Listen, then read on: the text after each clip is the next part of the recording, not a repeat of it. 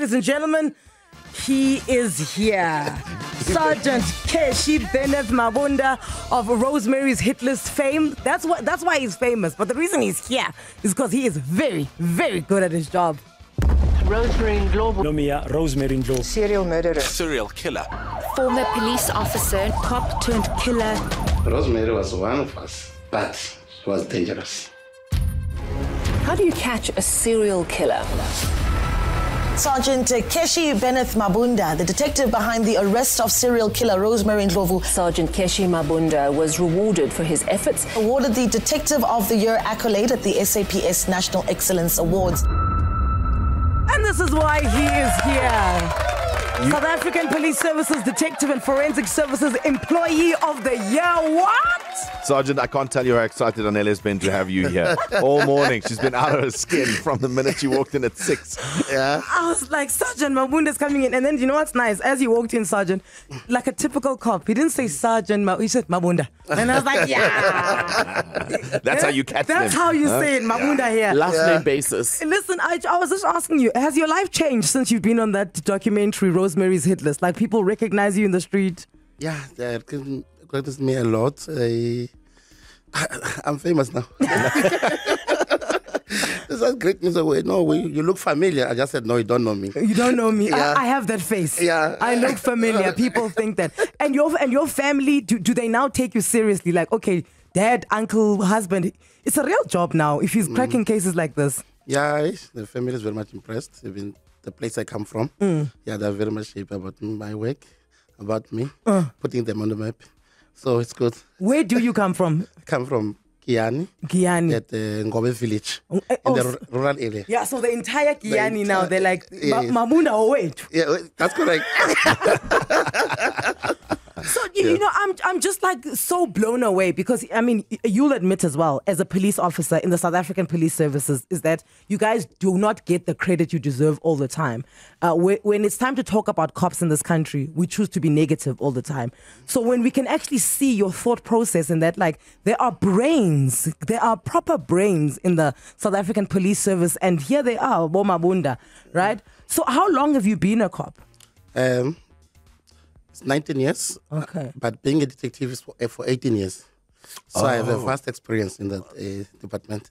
Oh, wow. So you were a cop for 1 year and they said this one must be a detective? Yeah, I was recruited by another guy. Just identify me from the people who I came with from the college. He said, I want you to be a detective. That's amazing. That's amazing. So is it like inherent in you? Like you've just got a nose for rubbish? You're like, something is off here. Yeah, I have a good mentor.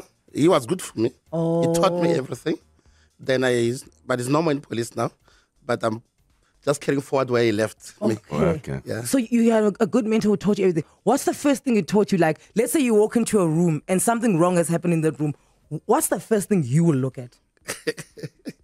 Yeah, you want me to tell you about what? No, he's not going to reveal his secrets. Okay. Then in public. No.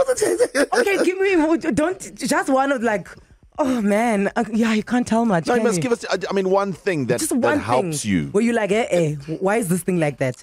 It's about, you don't have to take things for granted. Even if you get a cigarette butt, that thing got evidence value. So everything, we must make sure that whatever you get, you don't take it seriously. Oh, okay. Speaking of stars, we're speaking to one of the South African stars of the South African Police Services. He is Sergeant Mabunda, one of the vocal and key points in the Rosemary Ndlovu case, which is still happening. She's still not been sentenced. He is the best detective in the country. Don't just quickly move over this. Okay. The best detective award given in the country. And he's here. Rosemary Ndlovu. Rosemary Ndlovu. Serial murderer. Serial killer. Former police officer, cop turned killer. Rosemary was one of us, but she was dangerous. How do you catch a serial killer? Sergeant Keshi Benneth Mabunda, the detective behind the arrest of serial killer Rosemary Ndlovu. Sergeant Keshi Mabunda was rewarded for his efforts. Awarded the Detective of the Year accolade at the SAPS National Excellence Awards. So Mabunda, right here, was it easier for you to catch Rosemary because she was also a cop and you're a cop, so you know how she thinks? It was not easy at all. With investigation, it took me 3 years to arrest her. So it need a lot of work to do in order to connect the dots, so that when the case is placed on the court roll, it mustn't be struck off the roll or have delays. It must be concrete. Like other cases, or just you have to shoot straight. And okay, and was there a point when you felt this is far-fetched, this can't be true, maybe I'm the one seeing things here, there's nothing here? There were stages whereby I'll take a month without even touching that docket. It was frustrating. And then what would happen for you to take you back to the docket after a month? We do have inspections. I know this day, on this day when I have inspection, I have to go back to the docket. If I do something, at least they will see that it's moving. But I was getting information time and again, because I was like, this company, sorry about, I'm not advertising it, Insurance Crime Bureau, it helped me a lot. Okay, so it was the insurance company coming to the party. Coming to the party, and giving you that information and those cell phone documents, cell phone records. No, the records, no. They don't give you cell phone records? No, it's another department, that one. I have to get it to network providers like Vodacom, Cell C, MTN, all of those. There I have to get information of the insurances period. I want to ask, like, how long, when was the first time that you started thinking something is wrong? Because obviously you sort of looked at it and went, something's not right here, but that must have been early on. Yeah, it was the deceased, the Helava, Morris, was killed the previous day. On the second day, she came with a bunch of insurance policies. The case was not mine initially. It was done by my colleague.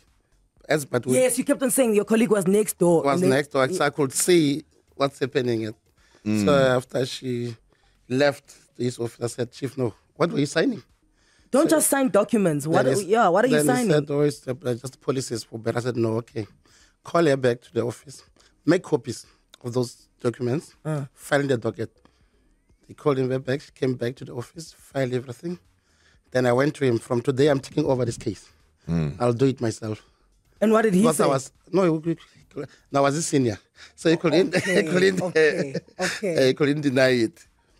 Then I took over from there. I said, no, something's wrong here. So I called him for insurance, all the insurance policies. Then I spoke to one of the guys. Said, no, what? This person claimed a policy at 2012, 2013, and these people every year she's claiming a policy. Yes, it was only in 2014. From 2012, she was killing. Then I said, no, these people, there's no way that she... It's not a coincidence. And when you go back, you could say that the inception date of the insurance is not 6 months after after they get the insurance official, then they die. Then they die. That can't be right. But also, okay, because one of the other ladies was saying, I think she's actually she's a prosecutor on the documentary with the maroonish hair. Rihanna. She was saying that, yes, she was saying that you don't find women serial killers. It's just unheard of, right? And are we calling her that? Are we calling Rosemary a serial killer? Yeah, she's a serial killer. She is a serial killer. Because if you kill more than... Because I don't believe it's more than 8 people. It's just that I couldn't prove the rest. Yes, I couldn't prove the rest. So I only went on what I can prove. How many did you prove? I proved 6. That's a serial killer. There's a lot of cases that she claimed before. And when I check those cases, the way people are dying, they were like mysterious ones. They can't believe person is fine today, tomorrow is dead. The dockets was literally lying at several police stations open, gathering dust.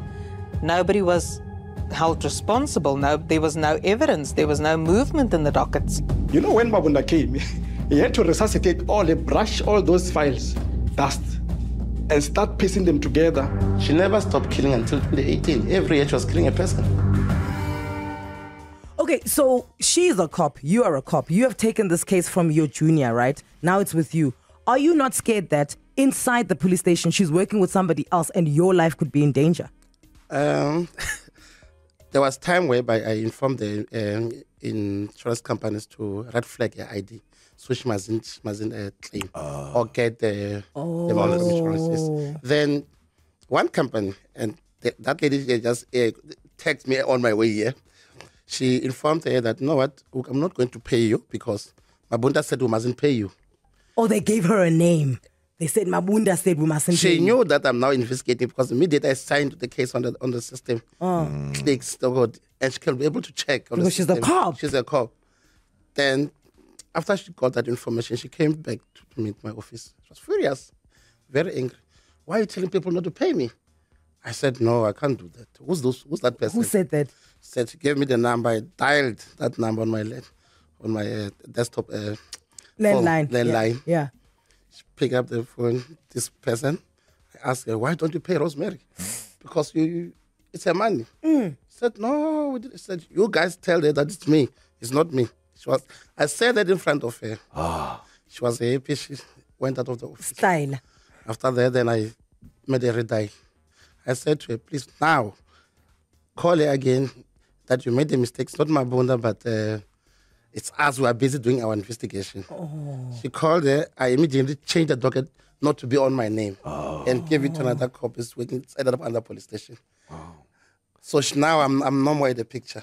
I do my work. She doesn't know that I'm the one. That you're still wheeling and dealing behind. I'm having the docket, but it's not on my name. Okay. Yes, someone else. What you have to go through, because obviously now you're working in the same station. So now what you have to go through to hide that you're investigating one of your own. Fortunately, she was not working at the same station. Okay. She was not in that vicinity, staying at the vicinity where I'm stationed at. So. Did she ever speak to you? Because I'm pretty sure you guys interrogated her and she's there and you're trying to get information out of her.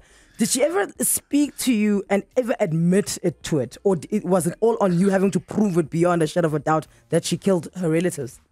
After I arrest, I was informed that she'd been arrested. I was aware that they're going to arrest her on that entrapment. Then the following day, they informed me. I went to see her at the police cells to get to one of the rooms in Tembis. And she told me that, you know what, they told me that they're going to arrest me. I said, who? And she said, wherever I'm going. That I'm not sure that she was consulting the prophets, but it's what she told me. Then I started to interrogate her with all murder by murder from 2012 until... murder by murder. Yeah. I never thought I'd hear that phrase. Crazy. Murder by murder. Yeah. Okay. So until I connected with all the cases. Fortunately, I was done with investigation in 2018. From that day, I managed to get about 3 murders, like in Littleton, in Kempton Park, and in Bushbuck Ridge. After those ones that I was busy with. And it was there I had a short space of time to investigate because she's arrested. She's got the right to a speedy trial. Yes. Then I have to run there. It was not easy for me for the past, from 2018 to 2020. I was always on the road. Finding more information, interrogating people. Driving all over the country. Gathering information. Yes. And okay, because we must let you go. During this time that you were investigating, and it's a few years, right? Did you start dreaming about the case? No. Just that it brings a lot of stress. And when the case is in court, you have to make sure you speed up the investigation so that they mustn't throw your case out. Okay. And just to wrap, talk to me about the South African Police Service, because like I said in the beginning that you guys do get a lot of bad media. If you do something wrong, it's all over the papers. If you do something right, we keep quiet. Talk to me about being a policeman in South Africa. Like, why are you that? Why do you love it? And why would you like for us to also cast a kind eye when we talk about you guys? No, it's a good question. But difficult to answer. You're so modest. Because you can say, because I'm good at my job. Yeah, you have to be dedicated. It's your passion. No, you can't get applause in every case. True. Yeah, so you but whatever you get, must treat it in every case like the complainant is your relative. Respect your complainant. Then you'll see that give them feedback, liaise with them. If you can't find anything. But what can I say? Look, I just want to say, if ever I do have a case that, and like you say, the complainant, and you treat them like they're your relative, I really wish that, okay, the entire country can't get you, Mabunda, on the case, but I really wish that every cop that we come across has a Mabunda-ism in them. They are like you. Doesn't have to be you, but I'd like them to be like you because the way you did not let go of that case, not knowing it's going to make papers, not knowing you're going to end up in a Showmax documentary, you were just doing it because you were doing your job. Exactly. That is commendable. We have to give you a round of applause. Thank you very much. Thank you so much for your time. Sergeant, it's Sergeant, ne? Yes. Okay, because I don't want to say the wrong thing. I know. Hey, Sergeant Mabunda, the documentary is on Showmax. It's called Rosemary's Hitlist. A lot of people have been watching it. I hope after this conversation with the man that clinched the case for us, you'll go and you'll watch it. And just, when you watch it and now you play the interview back in your head, you're going to be like, yeah, man. This guy, man. This guy. Thank you, Mabunda. Anele and the club on 947.